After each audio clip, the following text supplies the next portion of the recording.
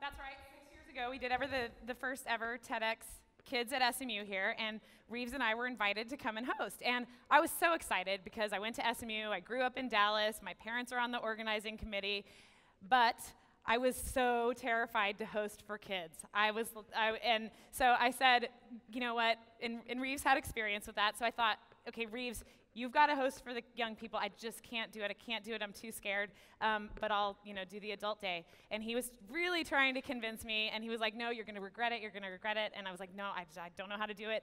And so here is a picture of Rives on stage. This was on SMU's campus. And you can see he's having an amazing time with the kids. And like 15 seconds in, I knew I had made a huge mistake not getting involved. I told him I'd be his trusty assistant.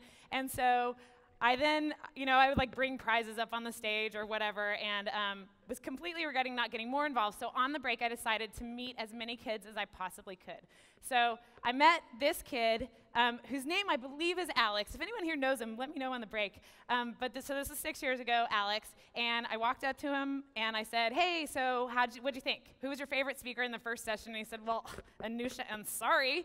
And so I asked him, why? What'd you love about her talk? And he was like, she has been to space.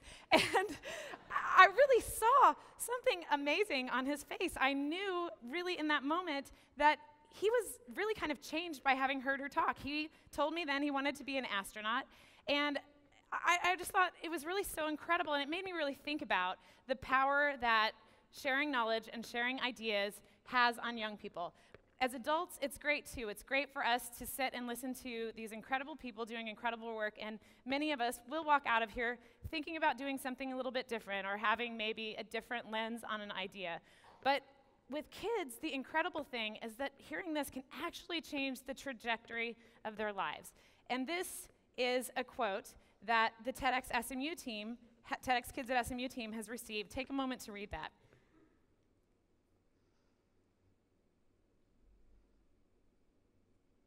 It could change their lives. I know TEDx Kids at SMU changed mine. That's written from a kid who was there. So at TED, we're really thinking about this too. And so we hadn't done anything for young people yet, and got really inspired by this thought of connecting kids and knowledge, because we had just done it with adults until this point. So the first thing that we did in the organization with kids was to start TED-Ed, and it's at ed.ted.com, and we pair up educators with animators to create lessons. And teachers and even anybody can create lessons using TED-Ed's special tool and flip them to their students or their kids to do at home. And so they're short little animations on topics like this, and this, and this. The history of tattoos. And TED-Ed has since gone on. That launched in spring of 2012. TED-Ed has since gone on to start TED-Ed clubs, which are after-school programs that have 13 different suggested lessons that help young people with public speaking. And at the end of the 13-lesson program, they give a talk and record it with their own idea worth spreading. And that just launched really officially in January of this year, and there are already 12 of those TED-Ed clubs here in Dallas, which is a really exciting thing to see. And then finally, after getting all this stuff going on through TED-Ed, we got to do our own TEDYouth event. And we have continued to learn so much from doing TEDx Kids at SMU. And the team at SMU, Heather and Christy, have gotten involved with TEDYouth as well. So TEDYouth is a once-a-year event that we've held in both New York, and we did it last year in New Orleans. We're moving back to New York this year.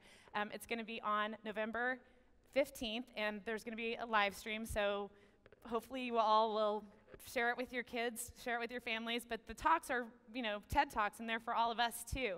And we'll bring together 500 kids at the Brooklyn Museum of Art, and we try to do a lot like we did here yesterday. We bring a lot of kids up on stage, and we have young people helping us to introduce speakers, and really try to get as many people through as we possibly can. And it's kind of the cornerstone event of what's also TEDx Youth Day. So while there are TEDx events for young people happening, all the time throughout the year, on this day, many people, about 100 groups organize around the world to do TEDx events for kids. Some of them are organized by kids. Some of them have kids on the stage. All of them have young people in the audience. In fact, my daughter, who you met earlier, she is 11 and in the 6th grade, and she's about to organize, also in November, her 4th TEDx event ever. She's been doing it since 3rd grade, so we're really excited about that and proud of her. But the thing is, too, that it kind of goes back to the impact that we make on these young people and that sharing ideas makes on kids. And it's so fun to watch this grow as a movement and think about how the first time it happened was right here in Dallas. And so now I'm going to show you a quote by this kid, George Nunez, who attended the first TEDYouth.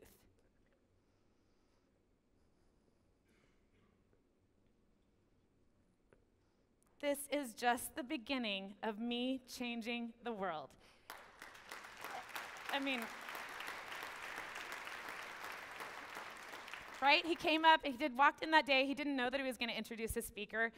He did, and it changed him in a way, and he got so excited. And if more kids, just a few more even, can really learn to love learning that didn't already, or who watch a TED talk and start to ask more questions, bigger questions, or if kids can realize that they can change the world, then this is just, how can we not continue doing this? And we're so grateful to Dallas and TEDx Kids at SMU for starting it off here.